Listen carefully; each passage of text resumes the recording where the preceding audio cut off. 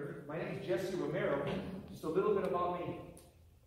I'm a retired Los Angeles deputy sheriff. I worked for 25 years for the largest sheriff's department in the world. I love my job. Took a lot of people to jail. I also boxed competitively for about 10 years, from 1983 to 1993. A lot of my fights are on YouTube, if you don't believe me. Had 64 fights in the ring. I was 160, lost 4 by decision. Never been knocked out. So people ask me, so how does it feel? You're a boxer for 10 years? Yeah. How does it feel to get knocked out? I said, I don't know. Ask the other guy. I knocked about half of the guys that I boxed. Knocked them out. I don't know how it feels to get knocked out, but other guys know how it feels to get knocked out and fought me. All my 4 losses were by decision. When I retired from the sheriff's department, I had fallen in love with Jesus as a young guy, as a young cop, street cop, and I just said, you know what? I could work 30 or 40 years in the sheriff's department. I said I've had enough, and I put up a website, made some business cards, and I just started preaching the gospel. And people said, "Hey, you got a knack. You have a real knack to preach." I went back to school, got my master's degree in biblical theology. Lived with Scott Hahn for about 3 summers. He's probably the greatest Bible teacher in the world, and I got to live with him, and not only study from him, but also live with him. And so I kept in contact with him for the last 12, 15 years. He's the greatest Catholic Bible study teacher in the world, and I have access to all his data. So I'm kind of the student of Dr. Scott Hahn, and now I've been preaching the Catholic gospel since I retired from the sheriff's department in Spanish and in English, and I'm trying to help Catholics fall in love with Jesus, know their faith, and get to heaven. It's that simple. That's simple. Okay? That's I'm focused on just trying to help Catholics be better Catholics. I say I want to help bad Catholics be good Catholics, and I want to help good Catholics be better Catholics, and I want to help better Catholics be saints. All right. Okay, let's look at the Bible. That's what we're going to go through tonight. Mark chapter 9. If you don't have a Bible, I have it up here. Okay. This is Jesus speaking. He also said to them, "Amen, I say to you, there are some standing here who will not taste death until they see that the kingdom of God has come in power." Okay? So what's Jesus Christ? Jesus is talking to the 12 apostles here. Now, Jesus, who is the Son of God and knows everything, he knows what's going to happen to him in a few weeks. He knows that he's going to be arrested. He's going to be charged with the crime of blasphemy and sedition, which means to be a political revolutionary against the Roman Empire. He knows he's going to be put to death, but Jesus Christ actually came into the world to die. He came to die for our sins. That was his mission. So it wasn't a surprise, but still in his human nature it did pain him as he sees this is what is going to happen to me. He saw the details of the Passion. When you saw the Mel Gibson movie, The Passion, he knew all that. And yet he still chose to do that, to die for our sins. Why? Hebrews 9:22 says this. Hebrews 9:22 says, I want to quote it perfectly. Somebody open up Hebrews 9:22. Now, it says, "For without the shedding of blood, there is no forgiveness of sins." Hebrews 9:22. For without the shedding of blood, there's no forgiveness of sins. In other words, for us to get to heaven because we're sinners, and a sinner can't get to heaven, somebody has to pay the price. That's what he did. Because none of us is holy enough to pay the price for our own sins. We're all sinners. We don't have the sufficient capacity of holiness within our soul to please a holy God. There's only one person that's sufficiently holy to be the perfect sacrifice to satisfy the holy judgment of God. God's judgment, the Father's judgment, can only be satisfied by the Son's sacrifice. Because the Father's holy, perfectly holy, and the Son is perfectly holy, and I'm not. I'm a sinner. What do sinners need? They need a Savior. That's the whole reason why Jesus came from heaven and became a man and died for our sins. That's what he's talking about there. He's telling the apostles that he's going to have to taste death. Okay? But he's also saying that the generation of Jews that put him to death, they're also going to taste death. That's what he's saying in verse 1. Verse 2. After 6 days, Jesus took Peter, James, and John. Of Jesus' 12 apostles, those 3 were his inner circle. They were his favorites. They were his inner circle. He would confide everything to those 3 amongst the 12 that he chose. And led them up a high mountain apart by themselves, and he was transfigured before them. What does the word transfigure mean? It's a Greek word. Here's what Jesus Christ did. He went up to a mountain. Now Peter, James, and John are looking at him, and he says, okay, you guys want to know who I really am? This is what he did. The Greek word is metamorpho. He went like this. He opened himself up, and he showed Peter, James, and John that he was God. All they saw was 1,000,000 sunlights bursting from Jesus Christ, and they knew immediately, this is God in a human body. That's what it means. He transfigured. He literally opened himself up and said, Peter, James, John, this is who I am. And he closed himself. Look at what it says in verse 3. And his clothes became dazzling white, such as no fuller on earth could bleach them. Then Elijah appeared to them along with Moses, and they were conversing with Jesus. Here's something very interesting. We as Catholics get oftentimes criticized by Protestants. You guys pray to saints. The only thing, when you pray to the saints, that the word pray in Greek means ask. Yeah, I do ask the saints to pray for me because they're in heaven. The word pray means ask. That's what it means. Okay? It actually has 2 definitions. You look at Webster's, pray means either to adore or worship. So definition number 1, when we pray to God, we adore and worship God. Definition number 2, it says to ask or to supplicate with somebody or to petition somebody. When we pray to Mary the saints, that's definition number 2. We ask them. We entreat them. We supplicate them. And by the way, I wanted to do something to help you guys out because on my website, I put out a free book. I was going to publish it, but I said, I'm just going to give it to people. I probably spent the last 15 years, people ask me questions, Protestants, and I answer their questions with the Bible. And what I did, I started saving those emails. So what I did, I said, well, I've got like hundreds of questions that I've answered. So I compartmentalized them. I've got a PDF file on my website on the front page. It's a free book. It's called Protestant Questions, Catholic Replies by Jesse Romero. So any question that a Protestant will ask you about the saints, if you look at my chapter on my PDF on the saints, I answer all their questions with the Bible. Anything they ask you about Mary, I answer everything a Protestant will ask you from the Bible. It's a free book on my website, jessieromero.com. It's on the front page. It says free PDF download. So it's a free book. I'm telling you, I'm not gonna brag. I got stuff there that you've never seen anybody write. I got some of the best arguments. I've been working on this for like 15 years. And I was going to publish it. I said, I'm just going to give it away for free. I put a lot of stuff because I've debated pastors before. I've debated 6 pastors, go to a big auditorium, podium, lights, camera, 1,000 people, Baptist, myself. I debated pastors. A lot of my arguments I put in that book to show you how to share the faith. Question? Is the book in Spanish? You know what? Can you translate it for me? Yes, somebody translated it for me in Spanish, and I'll put it in Spanish. In fact, you know what? I'll look for a translator because I got some people say, hey, I want it in Spanish. So I'll make sure. There's a lot of people that are asking me, so it'll probably take about 2 months. But it's in English now, but I'll make sure I translate it in Spanish. I promise. Okay? All right. So in verse 4, look at Elijah, who is no longer on planet Earth. Elijah was taken up to the presence of God about 700 years before Christ's body and soul. So Elijah never died. Elijah never actually died. Now, what's the Catholic tradition? The Catholic tradition is that, you probably never heard this, this is old Catholic tradition. I hate to say it, a lot of priests don't even know it unless you read the old Catholic literature.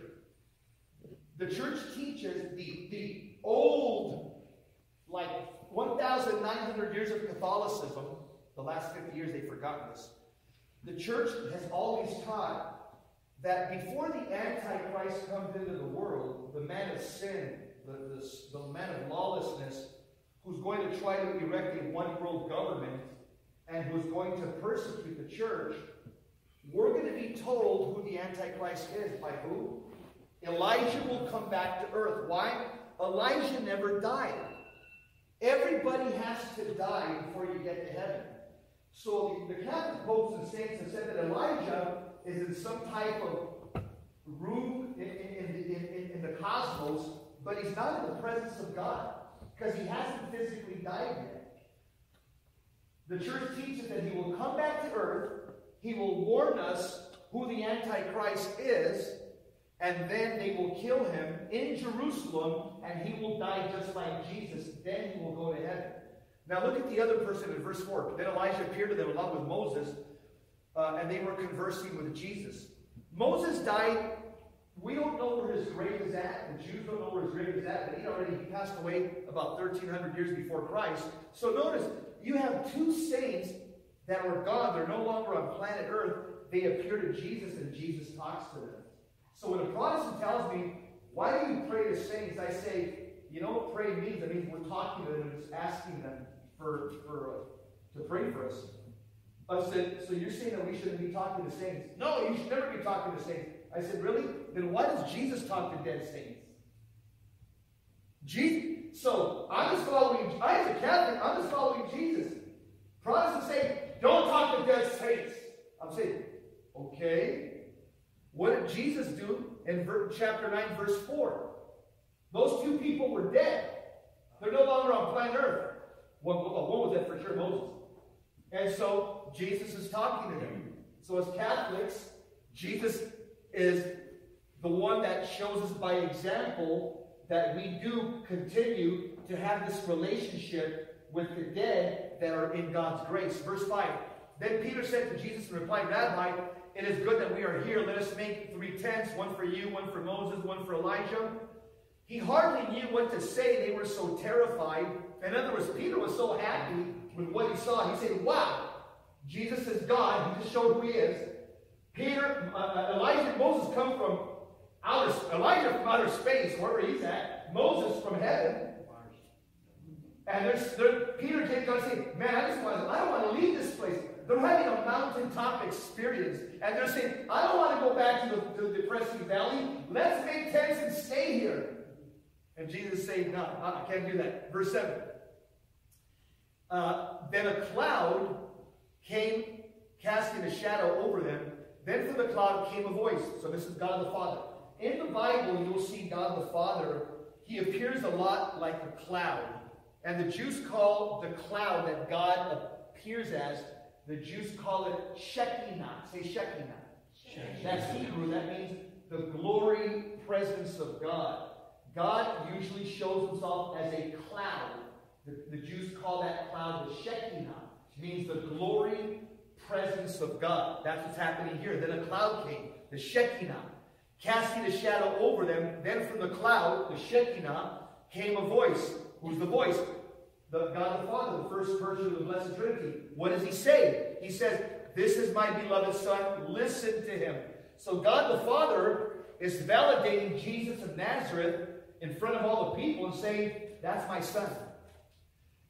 Technically speaking, God only has one Son.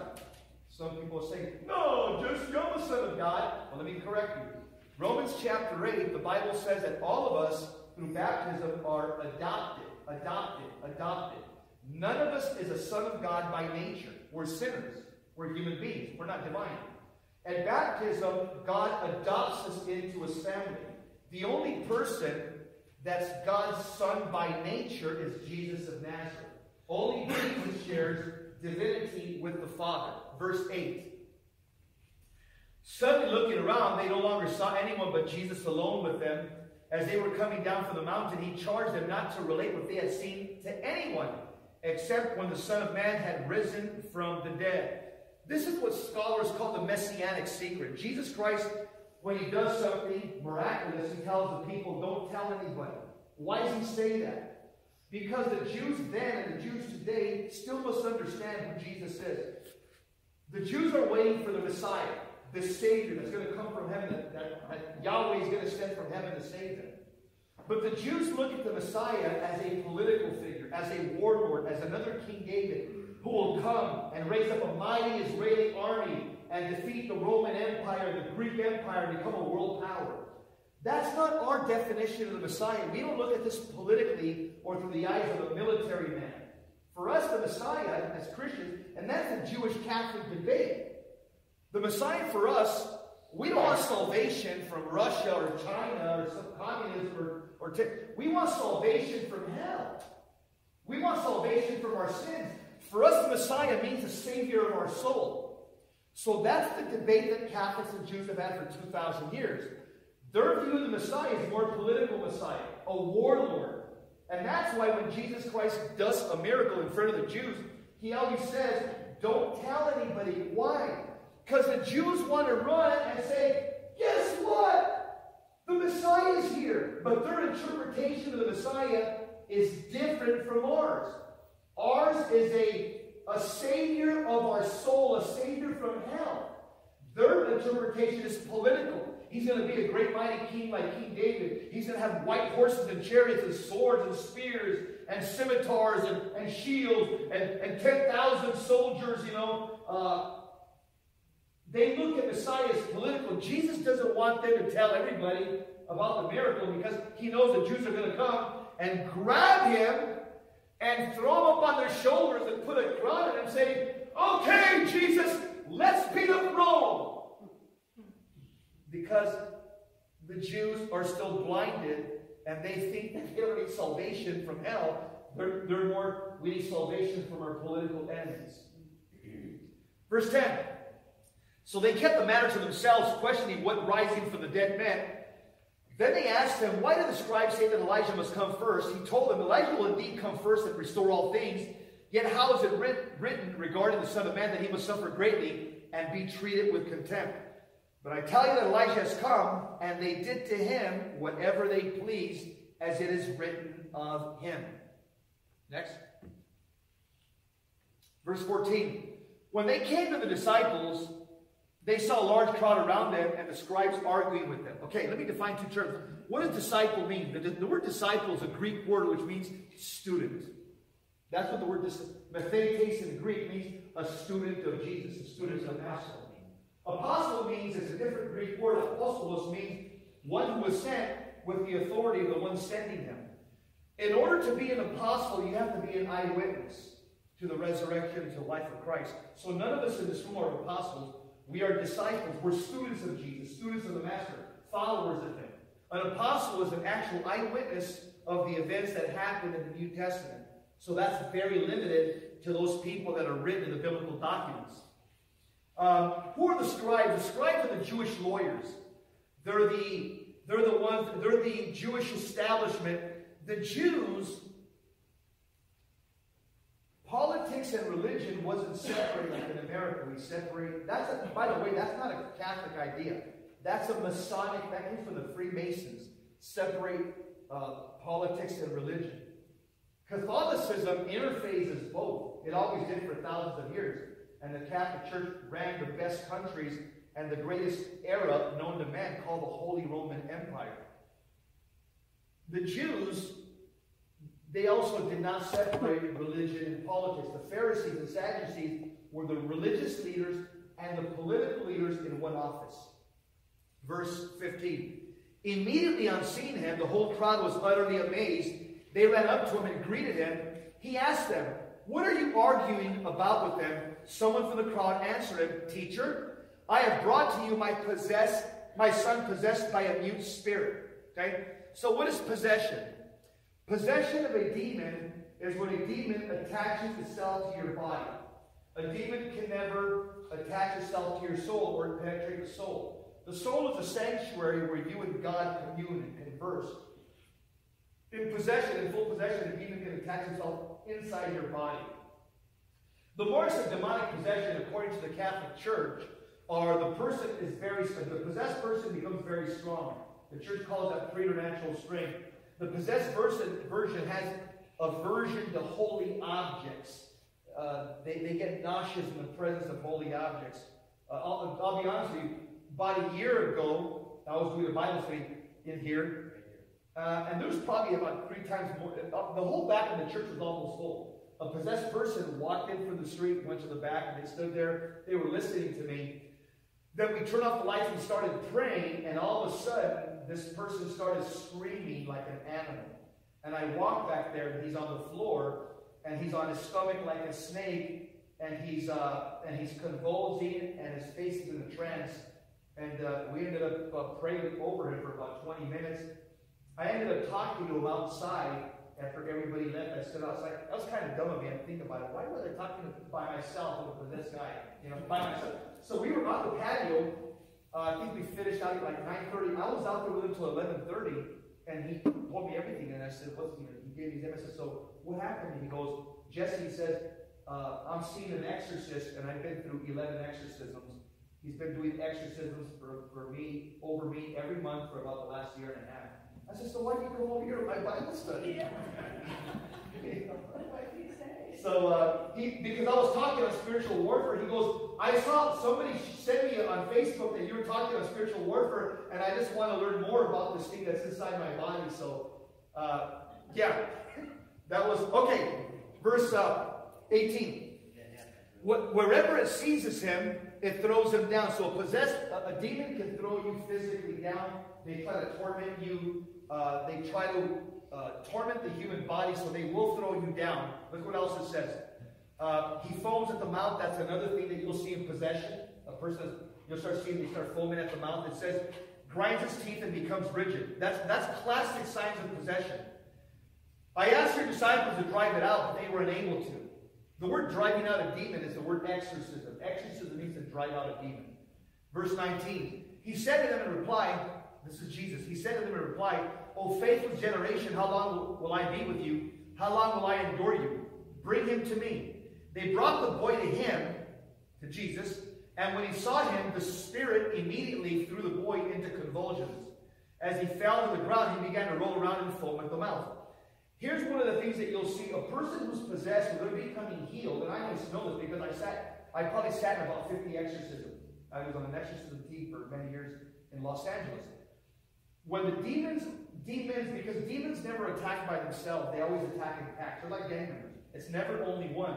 There's always inferior demons and superior demons. But here's what happens when they're being healed. The demon will throw the person to the ground, and then the priest will tell you, let them go, let them go. But everybody just prayed very quietly. The person will start convulsing for about a minute or two. It looks like a seizure.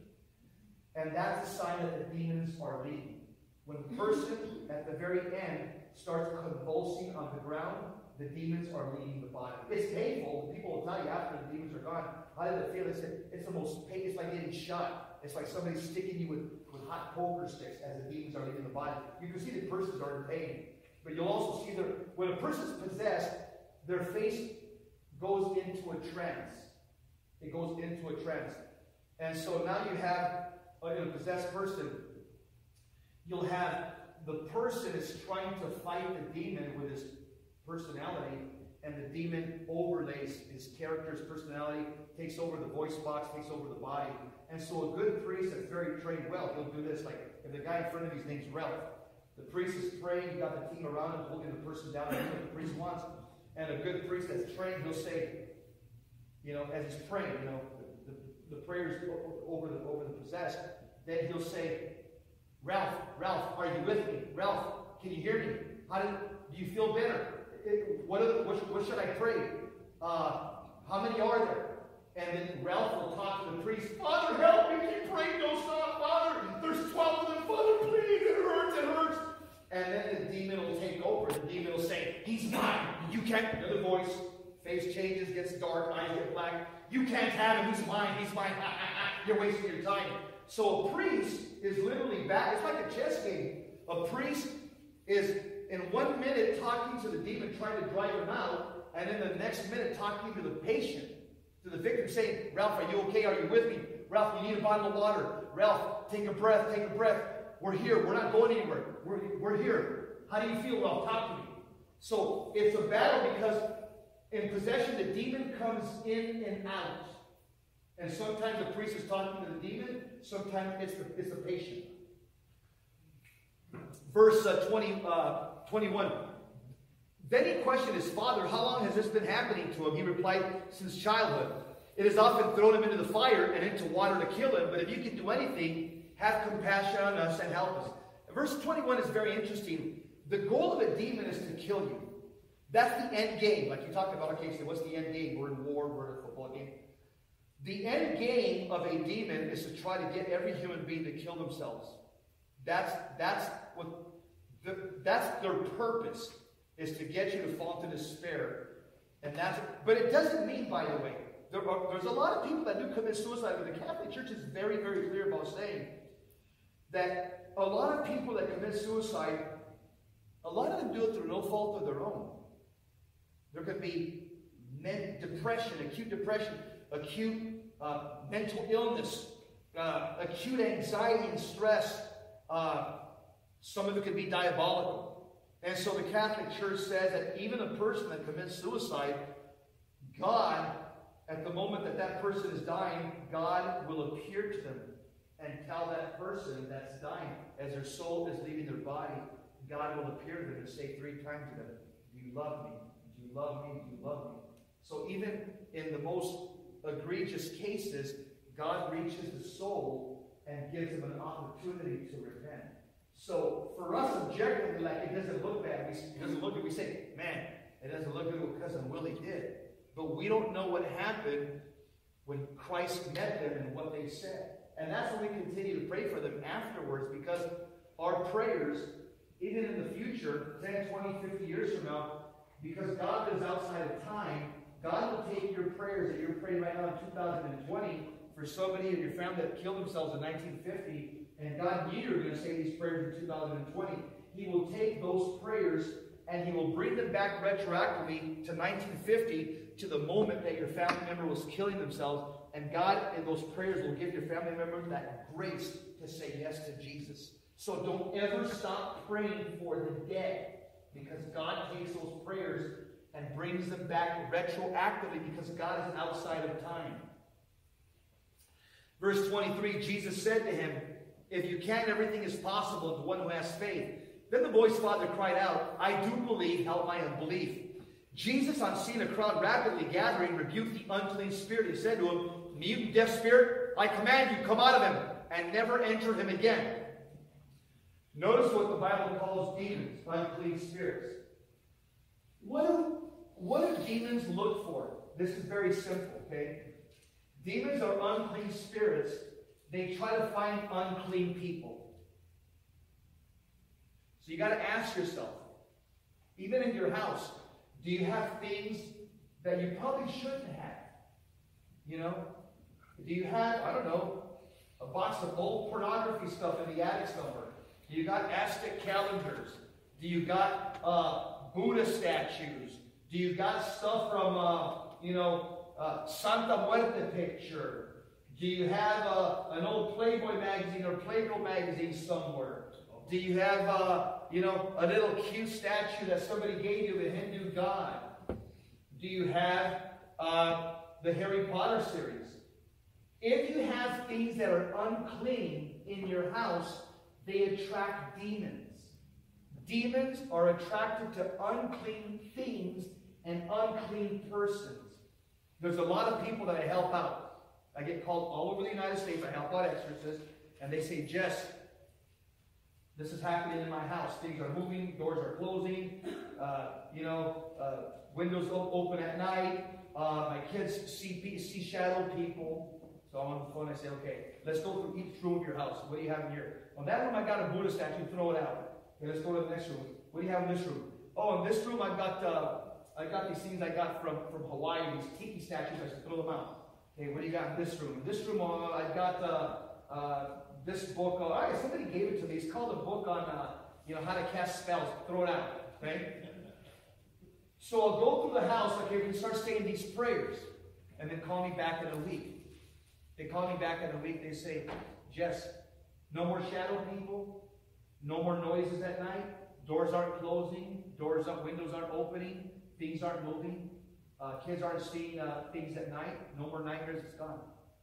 You have to clean your house from everything that will attract an evil spirit. Evil spirits are unclean spirits They're attracted to unclean things. And they're also attracted to unclean people. If you live an unclean life, or you're doing stuff, I don't want to get too personal, but even in your sexual practices, okay? Like even with your wife, are you doing things that are fundamentally unclean? And I don't have to get graphic here, okay? Even in your intimacy, you have to be clean. You can't copy the world and do what the world does.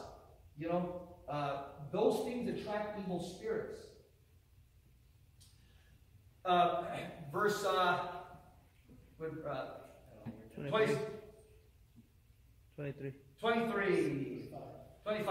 Jesus, on seeing a crowd rapidly gathered, rebuked the unclean spirit and said to him, "You deaf spirit, I command you, come out of him and never enter him again." Shouting and throwing the boy into convulsions, it came out. He became like a corpse, which caused many to say he is dead. But Jesus took him by the hand, raised him, and he stood up. When he entered the house, his disciples asked him in private, "Why could we not drive it out?" He said to them, "This kind can only come out through prayer." Okay? Which they left from there and began a journey through Galilee, but he did not wish anyone to know about it. He was teaching his disciples and telling them, "The Son of Man is to be handed over to men, and they will kill him. And 3 days after his death, he will rise." But they did not understand the saying, and they were afraid to question him. So Jesus Christ performs miracles, and they like that. They say, "Wow, look at the power that he has." But then he tells the apostles, "By the way, I've got to die. But don't worry, I'm going to rise from the dead in 3 days." They're saying, "What? What are you talking about?" No. They don't want to accept the fact that his mission was to die for us on the cross. They just want to see the miracles and the healings and his power. They want it to continue forever and ever. Yeah, right. Yeah. And so Jesus Christ did perform the miracles and healings to increase our faith in him, so that when he died for us on a cross, people would say, "Okay, I saw him raise people from the dead. He promised that he would come back from the dead in 3 days. I believe him." In other words, even when he died for our sins on the cross, because of the miracles that he performed and the healings and the exorcisms, people said, "You know what? I believe what he said, that he will rise from the dead. If anybody can do it, he can do it." Next chapter. Chapter 10. No, it's not it. Okay. It's the same. Okay. Sorry about that. They came to Capernaum, and once inside the house, he began to ask them, "What were you arguing about on the way?" And they remained silent. They had been discussing among themselves on the way who was the greatest. Then he sat down, called the 12, and said to them, "If anyone wishes to be the first, he shall be the last of all and the servant of all." Taking the child, he placed it in their midst, and putting his arms around it, he said to them, "Whoever receives one such child as this in my name receives me, and whoever receives me receives not me, but the one who sent me." Hold it right there. Two things happening here. Jesus is calling us to a life of humility. That's hard, especially for men. It's hard. But it's something that's what he's calling us to. You know, the first shall be last, the last shall be first. It's a life of humility, which is very difficult because we live in a society where, pride is you even have cities that have things called gay pride. Okay? Pride month. The word pride, that identifies the devil. The devil was thrown out of heaven. He was Lucifer, a good angel. He was thrown out of heaven because he manifested the sin of pride. He wanted to be like God. He wasn't happy to be the greatest angel God ever created. He became so full of himself, so much hubris and narcissism, he wanted to be like God. So this is why pride is dangerous, because pride makes you an imitation of Satan. Humility makes you an imitation of Jesus and Mary. Also, one more thing there. See that little boy that Jesus Christ, in verse 35, he takes the little boy and he places the little boy in the midst of and he tells the apostles, "Hey, apostles, you want to get to heaven, you got to be like this boy." That little boy, history records, his name was Ignatius. He was of the city of Antioch in Syria. That little boy was probably about 10 years old, and Jesus says, you apostles want to get to heaven, you men? You got to have faith like this child. That little boy became the second Catholic bishop of the city of Antioch in the country of Syria. He was one of the greatest Catholic bishops in the early church. He was killed in 107 AD, Bishop Ignatius of Antioch, that little boy that Jesus took from the crowd. He died in the Roman Colosseum for preaching in Syria that Jesus Christ was the Son of God and alive and risen from the dead. He was fed to the lions in 107 AD. He was killed. He was eaten by 2 lions. And the people that witnessed his death say that when Catholic Bishop Ignatius of Antioch, as he was being eaten by the lions, he was singing in their mouth. Witnesses say he was singing in their mouth. What was he singing? Hallelujah. That's Greek and Latin, which means praise the Lord. They can hear his bones just popping in the mouth of the lions as he's in their mouth singing Hallelujah, which is something very interesting because that's something that we say a lot as Catholics. And mark my words, you're going to say, now I know why we say that. The first word that you're going to listen to when you enter heaven, I hope that all of us make it to heaven. If we make it to heaven, the first words when you enter from this world into heaven, Revelation chapter 19 says, the first words that everybody's going to hear is Hallelujah. Is Peter going to be at the gate with the list? We'll find out. I mean, that's kind of it's a pious tradition, but it's not in Scripture.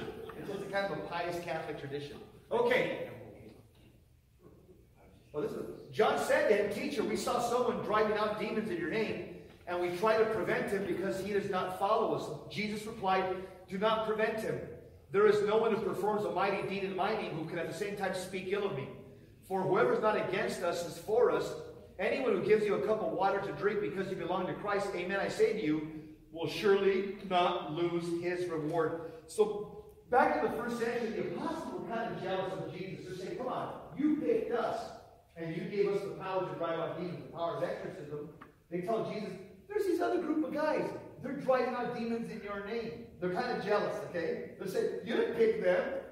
But it goes to show you that even people that were not part of the 12 apostles, the original set of 12, just by praying over people in the name of Jesus, demons recognized the power of that name, and they were driven out by possessed people. Which, by the way, just in case you want to know, every Catholic, the church teaches, can drive out demons from your body. You can drive out demons. Every Catholic has the power to exercise themselves. Okay, so let me give you the rules of engagement. I exercise myself every night before I go to bed. And I'll tell you what I pray. Okay? So repeat after me. Okay? With my full intellect and will, I reject, rebuke, renounce any evil spirits that may be coming against me, harassing me, tormenting me. Be gone, evil spirits. In Jesus' name. Amen. Notice I just did an exorcism prayer over myself. I have the power to do that over myself. When you do an exorcism prayer over yourself, you have to do it in Jesus' name. Demons only fear when you say in Jesus' name. Okay? Your body is your temple. That's where God lives. So you have power over your body to cast out evil spirits. A priest has universal power to cast out spirits from all the baptized. And Catholics within the family, mom and dad, have the power to pray and drive out evil spirits from their children. Does too. But here's the difference. And I don't want to get too deep into it. The father has the power to drive out evil spirits from their kids.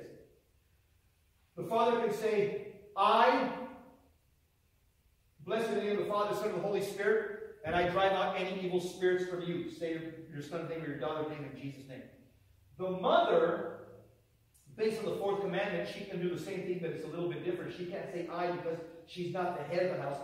The man is the head of the house, the woman is the heart of the house. This is the Catholic teaching. The man is the head, the woman is the heart of the home. Okay? You need both. You need a head and a heart. The mother, when she prays, she has to pray. She has power to drive out evil spirits, but she has to say this, may God. The father says, I.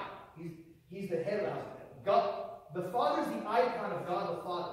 That's Catholic teaching, John Paul II. Okay?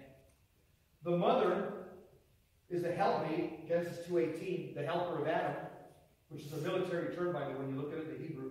That means she's an assistant to a military general. So she has the power to pray over kids, bless her kids, and drive out evil spirits. The mother would say, may God bless you in the name of the Father, Son, and the Holy Spirit, and may God drive out any evil spirits away from you. In Jesus' name, amen. So the mother has to pray. In fact, next year I'm going to teach. Next year I'm going to teach just anybody who comes here, and I'll put it on the bulletin. I'm going to teach you all healing, deliverance, and minor exorcisms for a whole year. That's all I'm going to teach you guys next year. Okay? But there's a lot of interest in this topic. So I'm going to go deep into it, give you my notes and stuff. I'll tell you how powerful a man's prayer is. Here's what I've seen. This one exorcist I was helping out. The team is there, we're praying, the possessed person, the patient comes in, he's sitting there, and we're talking, we're just trying to calm the person, their fears and stuff at the first session. The priest texted me and says, Jess, he said, I'm about 10 minutes away. I said, no problem, Father. I said, the penitent's here. I said, the team is here, we're praying, everything's okay. I put my phone away, the demon started attacking him as he's sitting there in the church. He started growling, he started barking, he started getting all tense, his face started becoming dark. I said, oh no. So I told everybody there, I said, very quietly start praying. Everybody just start praying very softly. Let's start praying the road to the divine mercy. I get on the phone, I said, Father, I said, the demon is manifesting. I said, how far are you? He goes, I'm stuck in traffic. He goes, is the Father there? I said, yeah, the Father's right next to me. He goes, get the Father to drive off the demon. Are you sure? Get the Father to drive him out. I'm stuck in traffic. I said, okay. I said, get over here. It was a Mexican father. I said, come on over here. He's afraid. He's seen his son. He goes, that's what happened. That's what happened. I said, calm down. I said, don't be afraid. I said, put your right hand over him. You're his father. Fourth commandment. Demons have to follow you. Okay, Jesse. I said, repeat after me. Okay? Repeat after me. He put his hand over his head, and I said, repeat after me.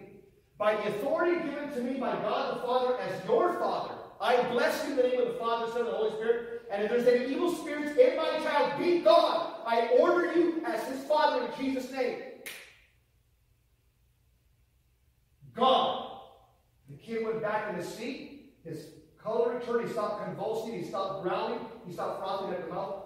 The exorcist came in about 5 minutes later. I walked up to him, told him what happened. He goes, good job. He came over here, sat with him, put holy water on him, put a crucifix on him, was talking to him, looking at his eyes, praying over him. He looks at the father, he goes, good job, Dad, he's healed. The father said, he's a Mexican guy, he said, Father, me? No, I'm not a priest. Me? What? He goes, demons listen to Catholic priests because they have authority over all the baptized, and they listen. They have to listen because demons are legal. They listen to the fathers based on the fourth commandment, honor thy father and thy mother. Demons have to follow the standard procedures that God has laid out in the universe. And so they know the fourth commandment, that the Father has the power to bless and to drive out evil spirits. So I've seen this. Okay. Yes, sir. Yes, sir. Make it quick. No. I just said okay. Okay. Question. Okay. Ready? Okay. No, I just wondering, because you say us Catholics, but what if you don't have all your sacraments? Are you still able to do that? If you're baptized, baptism is a sacrament that incorporates you into the body of Christ. So once you're baptized, you have the power to pray, deliverance prayers, blessings, and deliverance prayers as well. Now, when you have all your sacraments, you have the fullness of the sacramental power, so obviously your prayers are going to be more effective. Question? Yeah. What is it, buddy? Why don't demons just possess everyone? Because God doesn't give them permission. Demons have to ask God if they can possess or torment somebody, even when they tempt you. If a demon wants to tempt me, when I drive home right now, he has to ask God permission, and God has to allow him to tempt me. Okay? So demons can't do things willy-nilly. They do only what they're permitted to do.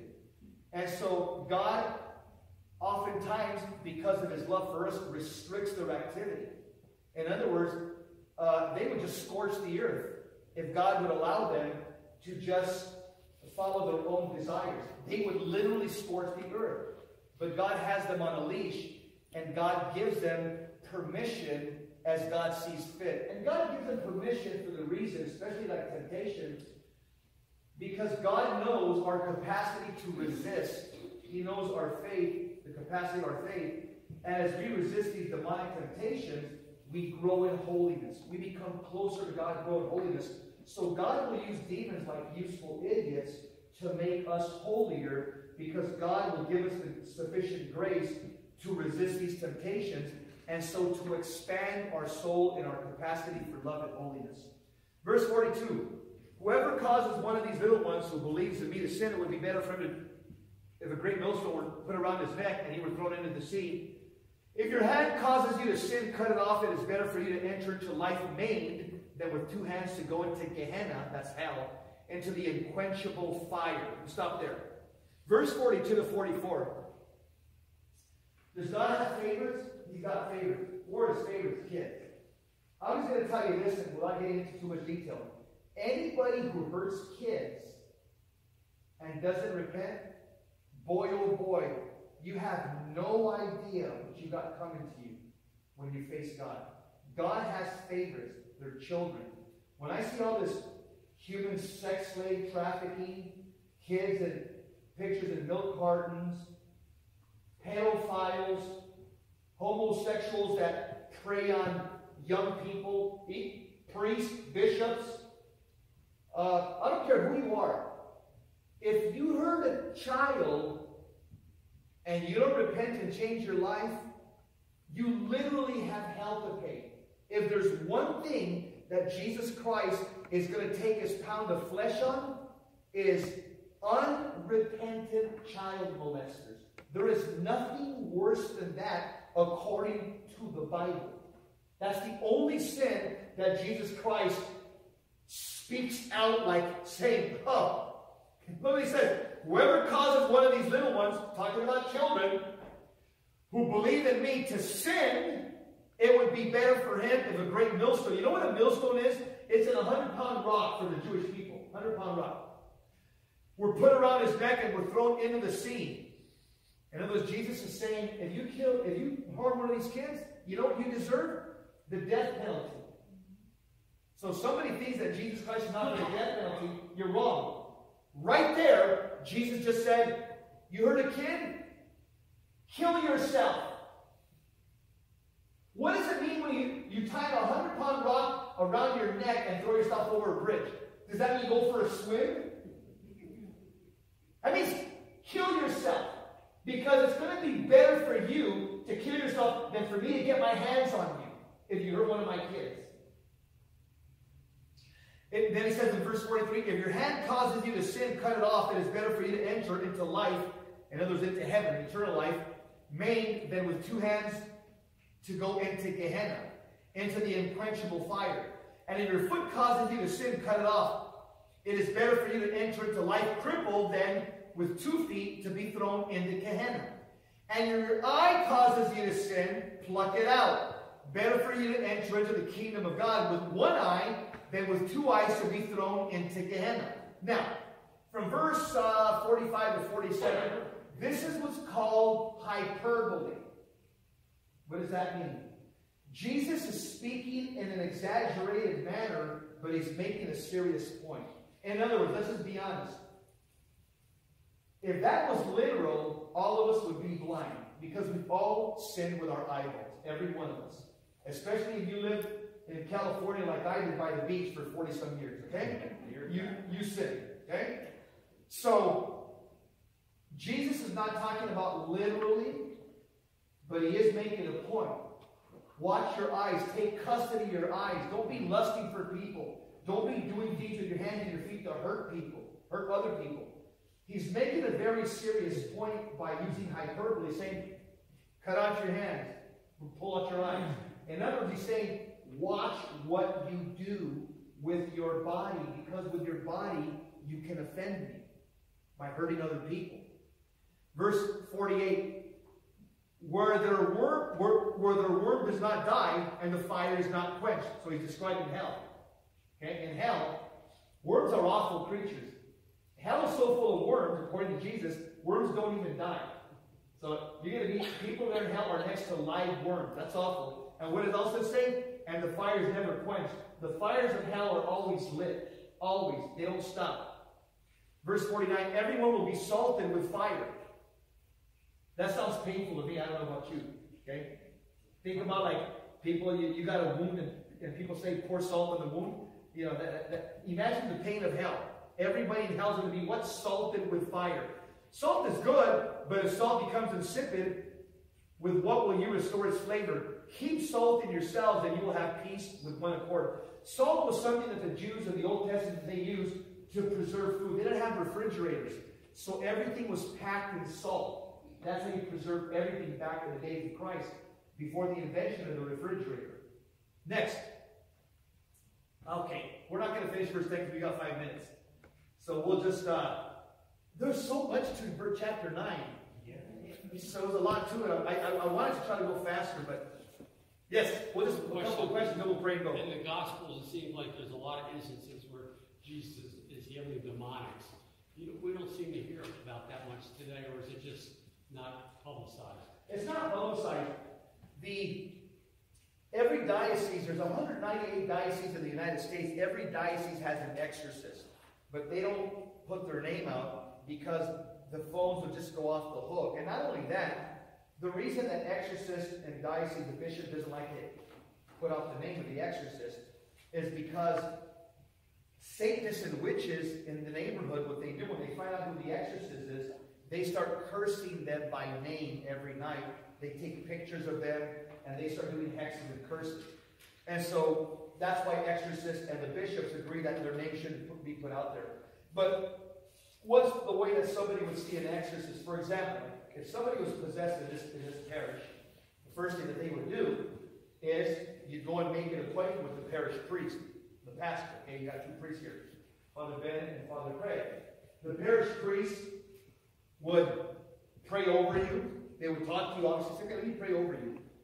And the parish priest would be able to know if it's a strong case. Sometimes they're just weak demons that a parish priest can drive out through the sacrament of confession, or just by praying over them. The priestly prayer and blessing can drive out a weak demon. Now, if it's a strong demon, or there's many demons, and the parish priest, after confession and giving you spiritual direction, you're coming to Mass and praying, if the manifestations are so strong and the torments are strong, then every pastor of every parish knows who the exorcist in the diocese. They would call him up and they would send you to him. So any Catholic would get to the exorcist through the parish priest. The parish priest is like the general surgeon. He would make the first determination by counseling, spiritual direction, and prayers. He would make the determination if there's a diabolical affliction here. And the surgeon, the exorcist of the diocese, they're like the specialist. They're like the cancer specialist. When you got cancer, you first go to your doctor. And then your doctor says, yeah, I think there's something there. You know, you get your PSA's high, this, that, and the other. Let's do these tests. And then you need to go to what's it called? Oncologist? Yeah. So that's the way it is in every diocese. Every Catholic priest in the parishes, the priests, they're the general surgeons. That's who somebody would go to if they feel they have spiritual affliction. And then if the priest, the general surgeon, say, there's something here that's a lot stronger than we even thought, or it's above my pay grade, then they would refer you to the exorcist. Another question? Yes? Does Satan ever go in someone, or is it just demons? Satan does too. Rarely, but he does. I know a lot of exorcists that told me that you can tell when Satan possesses a human being, because unlike any other demon in hell, when Satan enters the body of a person, every priest has told me, when they walk into a room and the patient or the penitent is possessed by Satan himself, which is rare, but when he does possess, they say you walk into anywhere and it's cold. It's like walking into a refrigerator. So every exorcist has told me, when it's actually Satan himself, which is the chief, he's the CEO of all the demons, the most powerful one, you'll walk into the location to do the session of prayer, and it's very cold. So that's and when it's Satan himself, that's probably the most difficult demon to drive out. Demons have they're like the military. They have a rank structure. There's 9 ranks, from 1 to 9, from lower to higher. So you've got superior demons and inferior demons. And they're pure evil. They're never going to repent. Yeah, don't ever try to say, well, we're praying for this demon's conversion. Okay? Yeah, right. They're not going to change. They're pure evil. Their will is completely conformed to evil. And their only mission in life, they're like sharks. They're like serial spiritual predators. All they do is hunt. They don't sleep. They don't get tired. They don't eat. They don't drink. They don't take naps. They don't work 8 hours a day and clock out. They don't take vacations on the weekends. They don't, have barbecues. All they do is prowl the earth like hunter predators and tempt people and try to take people to hell. Why do they do that? Because all the demons know that at the end of time when Christ comes back, Christ will gather all the demons by force, and he will lock them all up in hell and seal hell and torment the demons forever. So the demons are trying to populate hell before the second coming of Christ, because in hell, the demons are going to be the torturers, and the human souls are going to be the tortured. And so they're trying to recruit as many people as possible for their final playground, where they're going to reign supreme. Okay, let's pray. I can't do Revelation chapter 1.